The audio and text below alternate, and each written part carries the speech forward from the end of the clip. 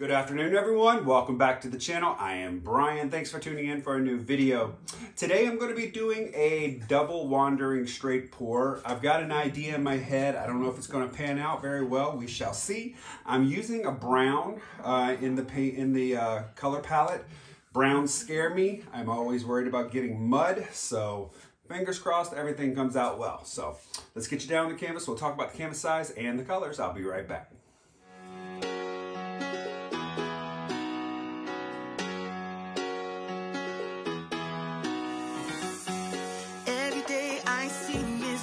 People doing things they hate just to fit in. I know it's easier to get along peacefully, but have you ever thought about you? Don't know why I keep on doing what I'm told to do, when the rules are made up by someone we never knew. Baby, wipe your tears and hear me out. We don't need someone to feel alright. Let's do the streets on a Monday. Let's call your exes and tell them they can join us too. Why don't we... All right, what I've got here is a 20 by 24 gallery wrap canvas. I've got it taped and push pinned on the back. We stick on some gloves and we can go over these colors and what we're going to do today. Today's colors, I am using Creative Inspirations in the Payne's Gray. Pebeo Studio Acrylic in the blue green. Amsterdam in the titanium white mixed with some Deco Art satin enamels. Deco Art 24 karat gold. Yum, yum, yum. And I'm using Amsterdam in the burnt umber. I'm going to flood my canvas with black, which is Artist Loft Flow Acrylic in the black. Yes, I still have some flow acrylic. So that's going to be the base coat. And I'm going to do 2 straight pours. For a 20 by 24 canvas, you're going to need about 17 ounces of paint. So what I'm going to do is I'm going to fill up, I've got 2 16-ounce cups, so I'm going to fill them up to about 8 ounces, 9 ounces or so. Flip, and we're going to do straight pour and tilt it out. Quick and easy. So let's move this out of the way. Get started. So I got this color combination in mind because I was doing a bloom on a canvas and I chose these colors and they came out really great. Problem is my cell activator was not good. So they came out beautiful, but I don't have a lot of cells like you would for a bloom. And of course, I'm out of Aussie Floetrol and I can't get any. Everywhere seems to be out. So, a little bummed out about that. Okay, so since I'm using black as the base, what I want to do, I think first will be, let's go in with some of the raw umber.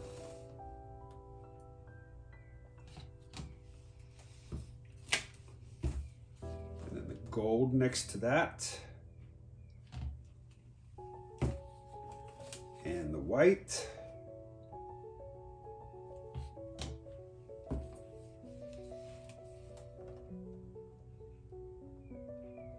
Blue green.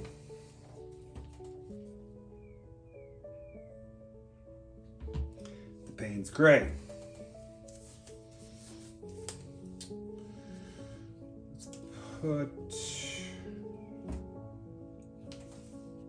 Let's isolate this Payne's Gray with some white before I stick more brown.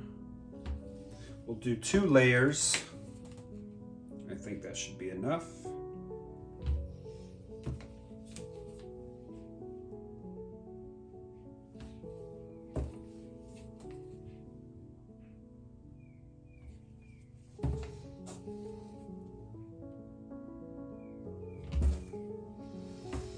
That should be about 8 ounces. Looks pretty thick and full. Let's do that again.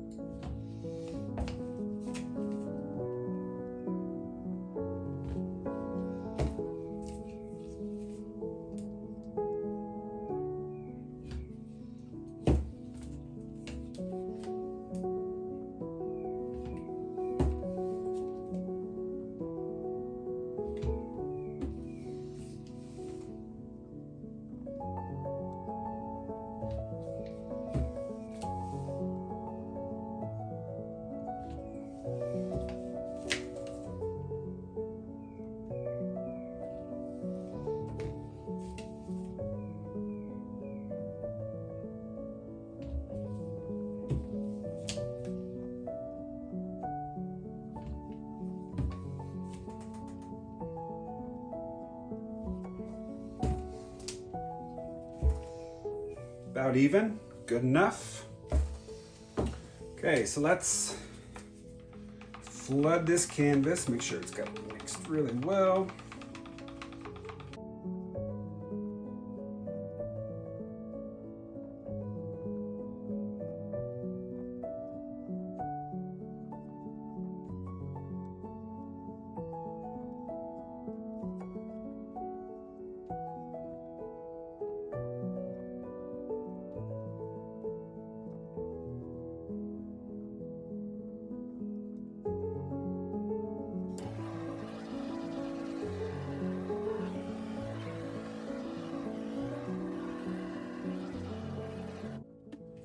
Start right here.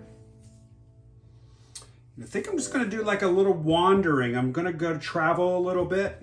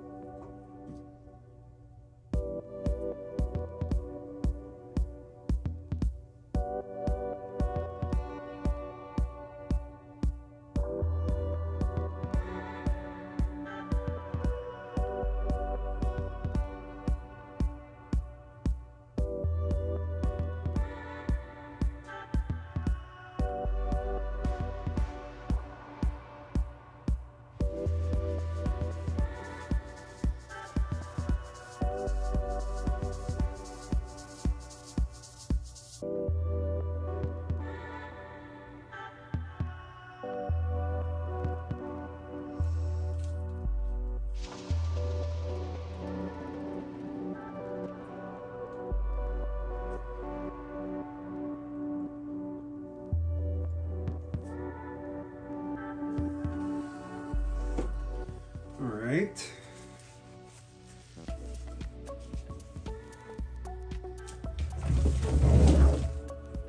Let's turn this.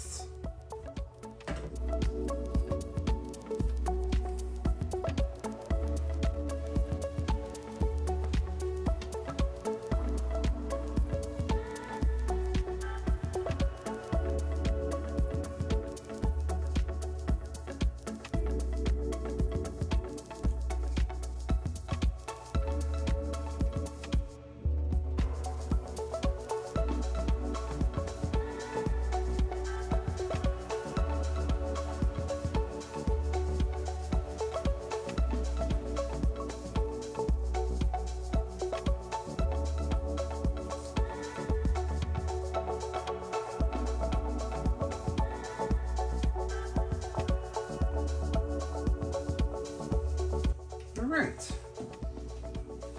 So let's give this a little torch.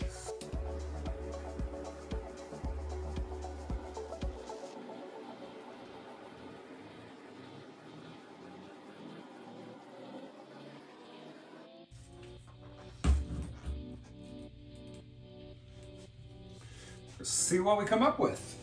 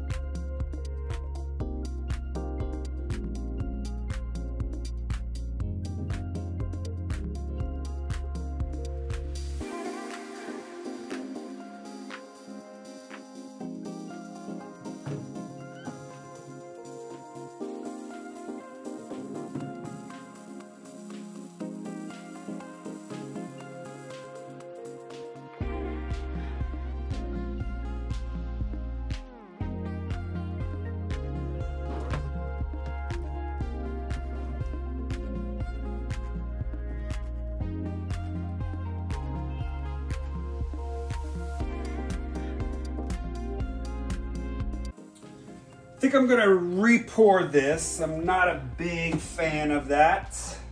So instead of doing 2 cups, I'm only gonna do 1. And I don't know that I'm gonna have enough paint, but we shall see.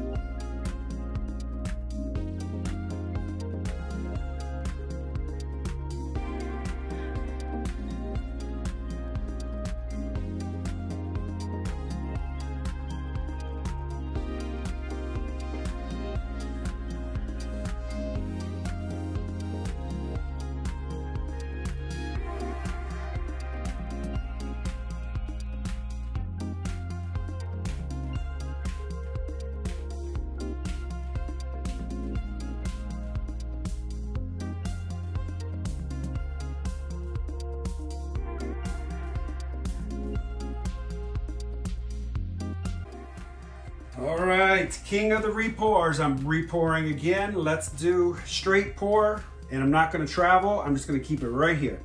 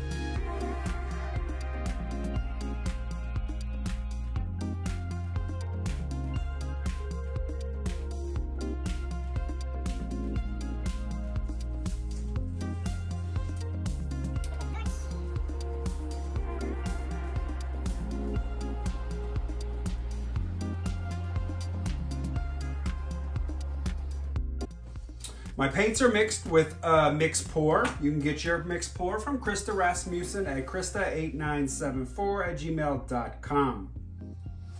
Lots of cells popping up through here. That's really cool.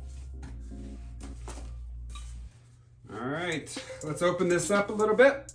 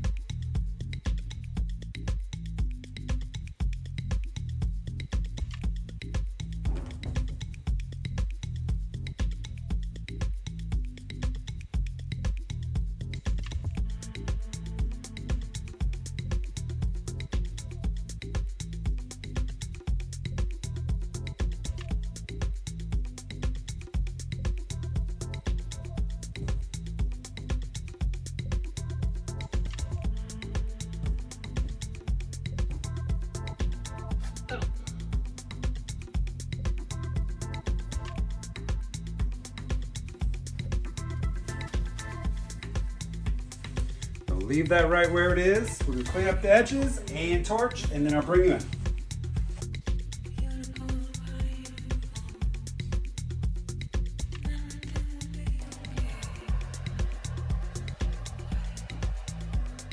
All right, here we go. Looks great. Check out the lines. Again, mixed pour comes to the rescue. Second pour king. That's what I'm gonna get a t-shirt that says for myself. All right, I'm gonna start you up here in the top left.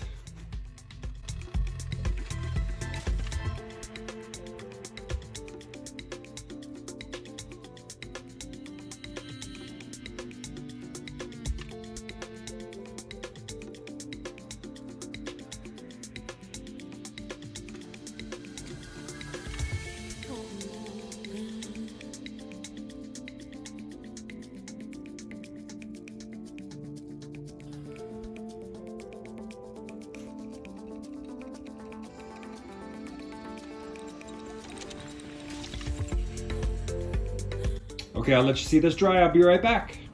Okay, here is the dried result. I love this. I love the lines in it. It really dried well. I love the colors and the composition as well too. It just really gives me this underwater feel. Let me bring you in here.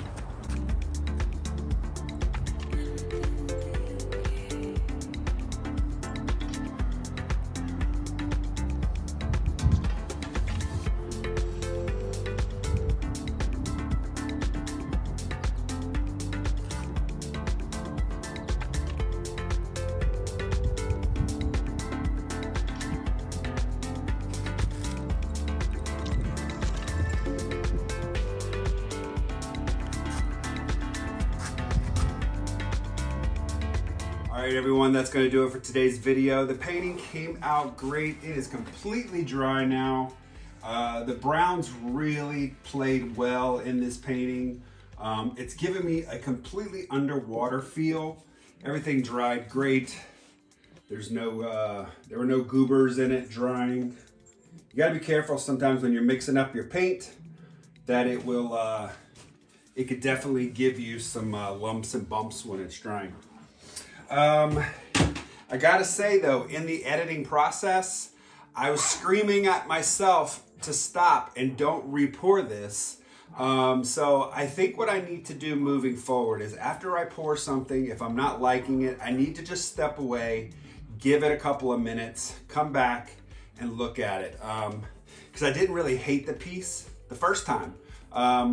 When I was pouring it, I didn't like what I was seeing. I don't know, that black line, although I wanted to give that line in there, I wanted it to be more prominent, and it was just like a little thin strip, so I didn't really care for that so much, so that's why I re-poured it to begin with. But I think maybe if I would have stepped away and then come back to it, maybe I would have saw something completely different. So before you re-pour something, step away from the painting, come back and reevaluate it. Mina tells me this all the time, and I just, you know, when you're in the moment, you kind of, things go out the window, so. All right, guys, thanks for tuning in. I'll see you in the next video. Have a great day. Don't forget about the FAB Collaboration. That's gonna start this Sunday at 1 p.m. All right, everyone, take care. Bye-bye.